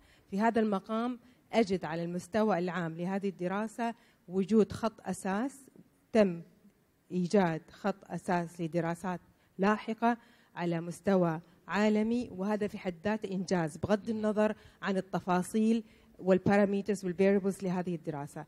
على المستوى الآخر وجود هذا التنوع في تناول نتائج هذه الدراسة، إعلاميين، أكاديميا، سكولارز، باحثين، مدربين، اجتماعيين، رجال دين، يجلسون في مكان واحد لطرح تحدي عالمي وآني ومستقبلي، هذا في حد ذاته إنجاز، فأشكركم عليه. الشيء الثاني، أجد أن في نوع من التوجه لمخرجات الدراسة ضمنيا أن يكون هناك تعريف جديد للدين، يعني تم طرح بشكل ضمني هل هناك قراءة حديثة لهذا الشيء بأن يتم تعريف الدين بطريقة تتوافق مع كل الثقافات والأيديولوجيات والتوجهات والعقليات الموجودة الآن؟ هذا السؤال. الشيء الثاني أريد أكد على نقطة، العلم ليس كافراً والمال ليس فاجراً، وأقول الدين ليس ناقصاً، النقص فينا وفي ثقافتنا وفي سلوكنا وفي الأسلوب الذي نحاول أن ننقل فيه قيم الدين أيا كان هذا الدين. الدين من الله، فهو بإذن الله قيم إنسانية سامية مطلقة تهذب السلوك وتوجهه نحو الأفضل. سؤالي الآن، هل تم وضع parameters أو variables، متغيرات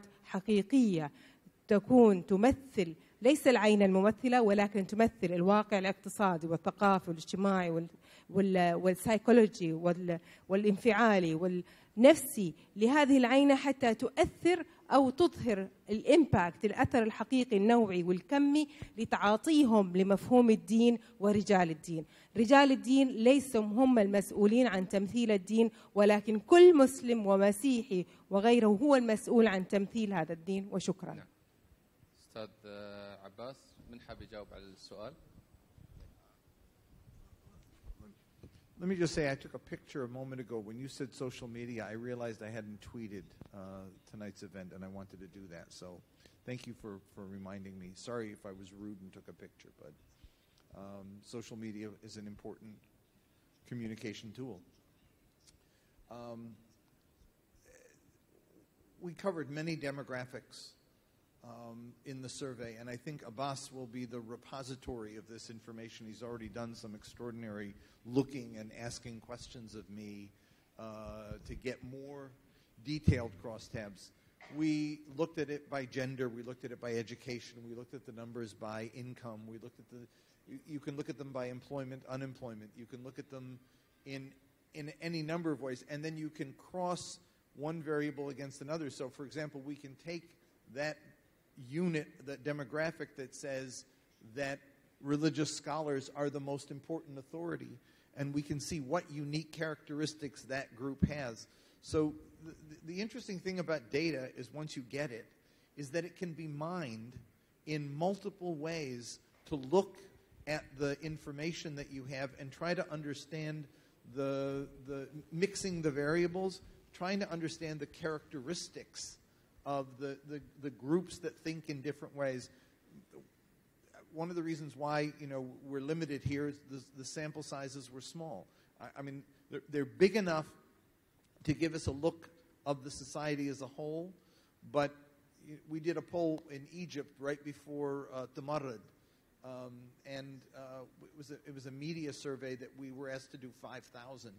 When you do 5,000 people, the ability you have to dig down deep and cross in multiple ways, rural, urban, supporters of the Brotherhood versus supporters of the Noor Party, supporters of the secularists. You can do it in so many different ways and play with the numbers and see so many things emerge. I would like to do the kinds of things you're talking about.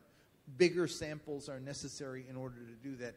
But Abbas has the information and has already done some very interesting looking country by country at some of the data that we have. And I would suggest that we actually take a closer look at some of those as we move forward. We actually have country by country analysis in which we can really in which we've begun. It's a long process, but we've begun to break down the profiles of the people who chose different questions. So those for whom political issues are really important, what's the general profile about that group?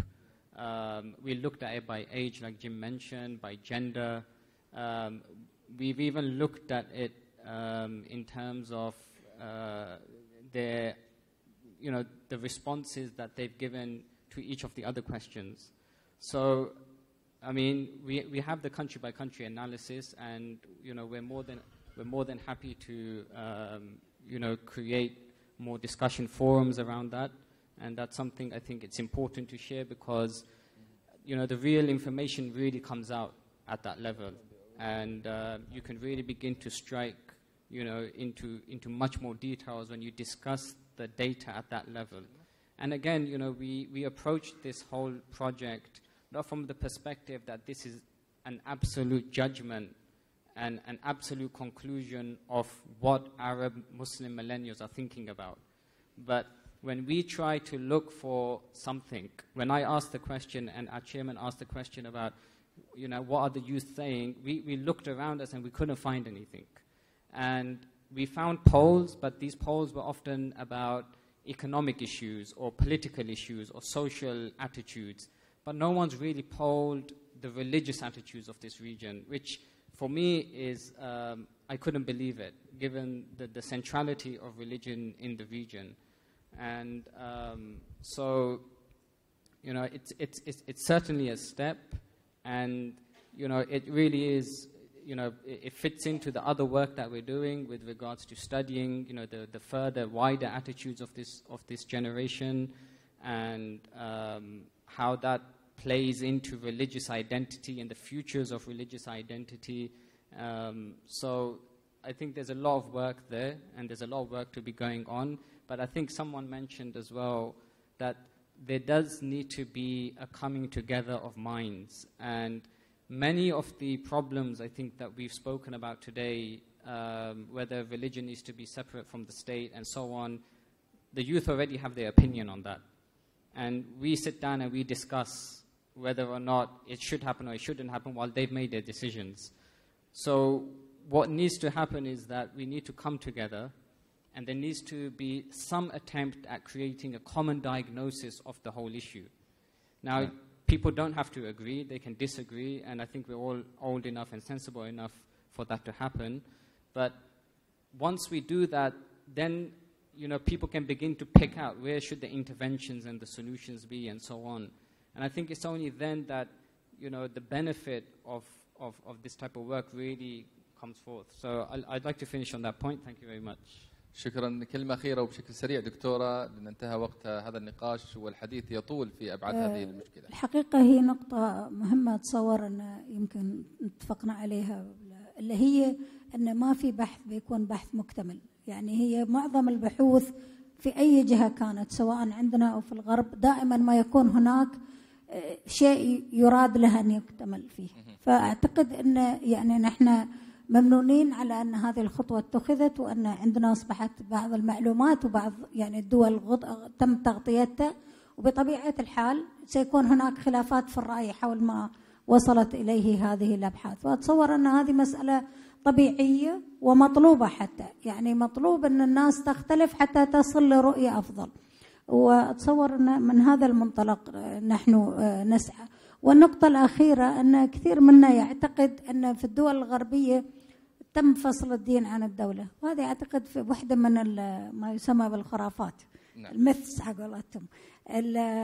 القضية الأساس أن يعني يمكن مرت علينا كلنا قضايا فيها مثلا ان كم هي علاقة مثلا بابا الفاتيكان بالاستخبارات الأمريكية، وأيضا يعني موجودة حتى يعني نختم بشغلة حتى في قضايا السحر، لما يدان المجتمع العربي بالسحر تجد في الغرب رؤسائهم يعملون عليه. فيعني في النهاية نحن لا يجب أن نجرد البشر من كثير من القضايا. لا توجد أمة على وجه الأرض هي الأمة الفاضلة، يعني كل الناس فيهم نواقص وفيهم أشياء جميلة ينظر له. شكرا، وأرجو أني ما أكون شكرا لك دكتورة حصة لتا، وكل الشكر أيضا للأستاذ عباس يونس، والشكر موصول أيضا للدكتور جيمس زغبي على إثراء هذا النقاش، وأيضا العمل على هذه الدراسة التي تمثل شمعة أيضا تضيء لمشاريع أيضا ودراسات أخرى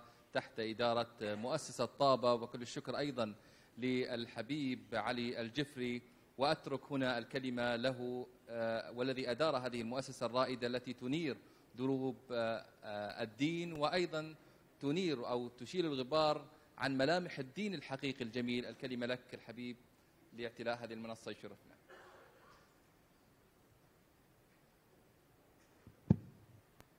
السلام عليكم ورحمة الله وبركاته. السلام عليكم ورحمة الله وبركاته. أظن الوقت قد أخذ غايته وكفايته، فقط لدى الفقير إلى الله ملاحظتان. الحمد لله فيما يتعلق بهذه الاستبانة هي بداية، وكما قالت الدكتورة حصة من الجيد أن تثار حولها أو حول المقصد من ورائها أو حول نتائجها الكثير من التساؤلات أو حتى التشككات. المهم أن نبدأ حراكا جادا نحو هذا الاتجاه، وهو اتجاه الذي أشار إليه الأستاذ جيمس عندما قال بأن أمضينا وقتا طويلا نتحدث فيه عن الشباب، وقد آن الأوان أن نتحدث مع الشباب. هذه الاستبانة بداية، ونحن إن شاء الله تعالى نعتزم في مؤسسة طابة أن نواصل العمل عليها لبقية الدول العربية والإسلامية وللمجتمعات المسلمة التي تشكل أقليات في الدول الأخرى، بل حتى في الدول التي يصعب إجراء استبانات فيها كمثل سوريا. نود أن نعمل عدد من الاستبانات في مخيمات اللاجئين في أماكن ذهابهم في تلك الدول. حول الاستبانة هناك بعض النقاط التي تشكل جرس إنذار في داخل الاستبانة، أهمها موقف الشباب أو نظرة الشباب إلى داعش. البعض قد يصر بأن النسبة العالية ضد، هذا منطقي.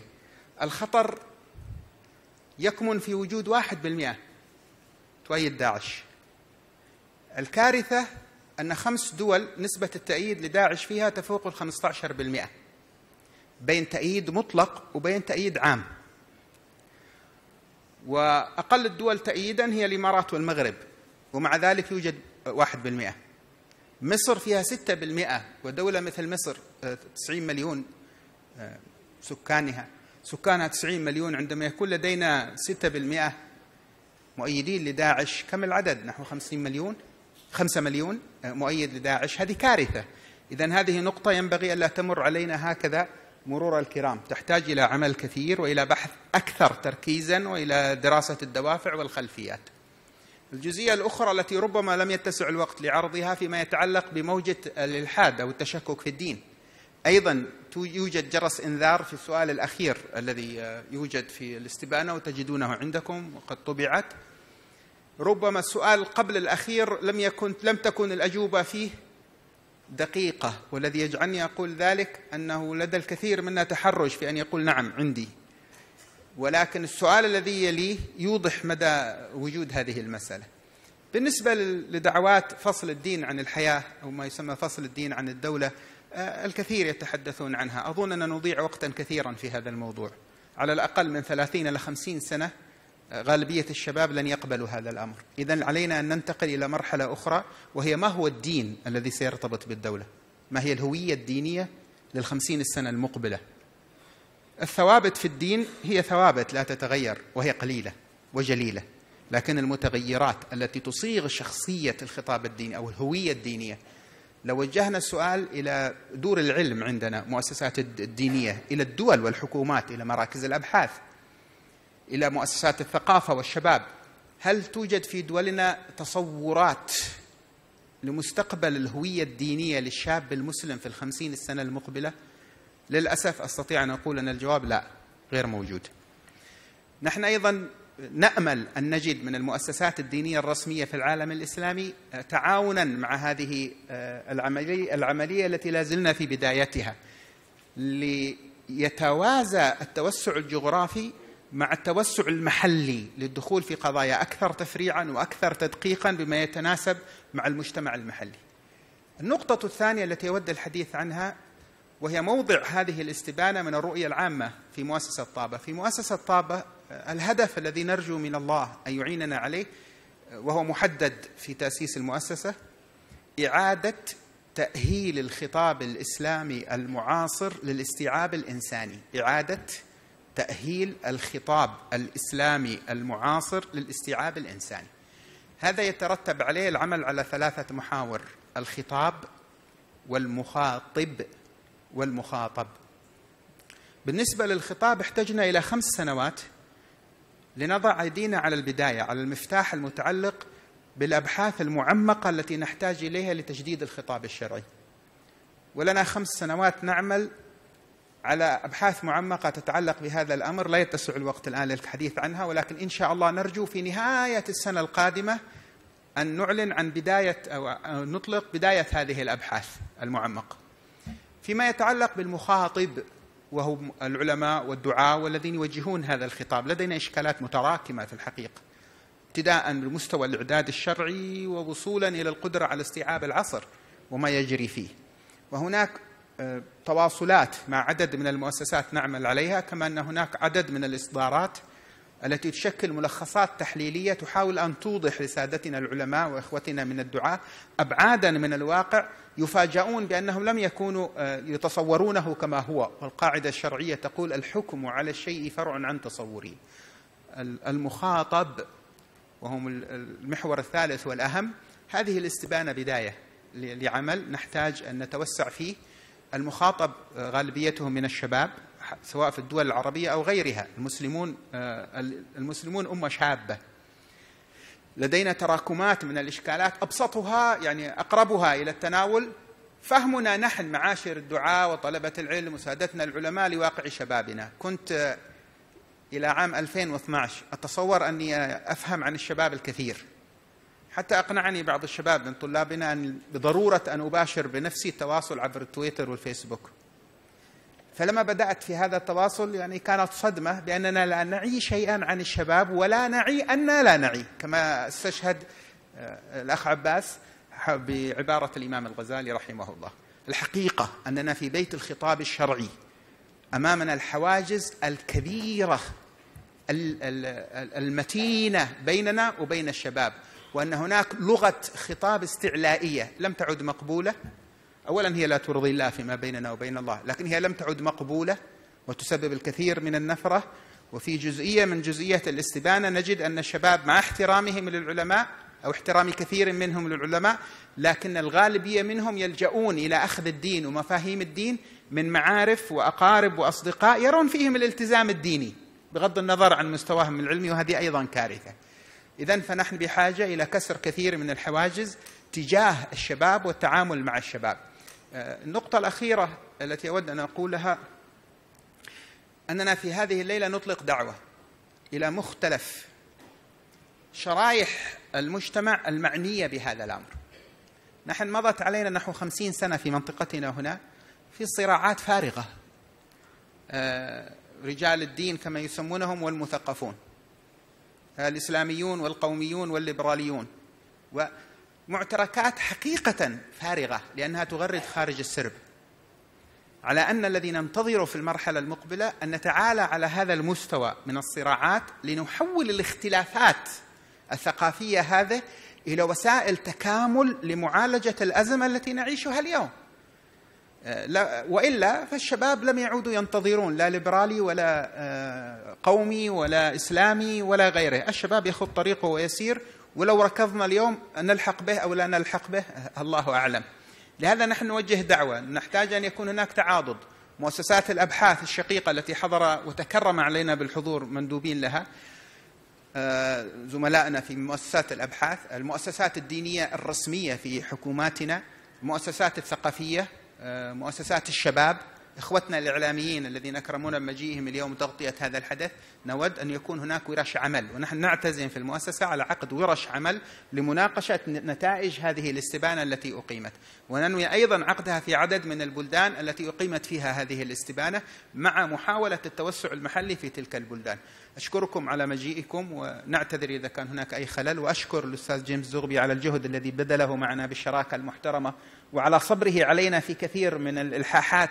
عباس كان مزعجا جدا، يعني متعبا في تخاطبه مع جيمس زغبي، يلح عليه لا هذا السؤال نحتاج، لا هذا قد لا يتناسب، لا نحن كذا، وهو كان طويل النفس معنا، لا نريد نتأكد في المنطقة الفلانية كذا. بالمناسبة نحن الذين اخترنا أيضا الدول، وننوي الإكمال للدول الأخرى. نشكر الدكتورة حصة بارك الله فيها على الإثراء الكبير الذي أضافته إلى هذه الليلة، أخي عباس، والجهد الذي بذله أستاذنا المبدع الأستاذ فيصل، جزاه الله خير على حسن إدارة هذه الجلسة. ونشكر دولة الإمارات التي في الحقيقة كانت ملهمة لمثل هذا العمل. عندما نسمع أن أبو ظبي تفكر في أبو ظبي 30 في وقت لا تزال في كثير من المجتمعات والدول تفكر فيما قبل 50 سنة و60 سنة و100 سنة، لا شك أن هذا يلهم من يكون في هذا البلد أن يفكر في المستقبل. نسأل الله تعالى لنا ولكم كمال التوفيق، وأن يجعل هذا العمل خالصا لوجهه الكريم موجبا للرضوان عنده سبحانه وتعالى. وأسأله سبحانه وتعالى أن يلهمنا أن نرتقي إلى مستوى الشراكة الإنسانية في عمارة هذه الأرض الذي خلقنا الله تعالى فيها. والسلام عليكم ورحمة الله تعالى وبركاته.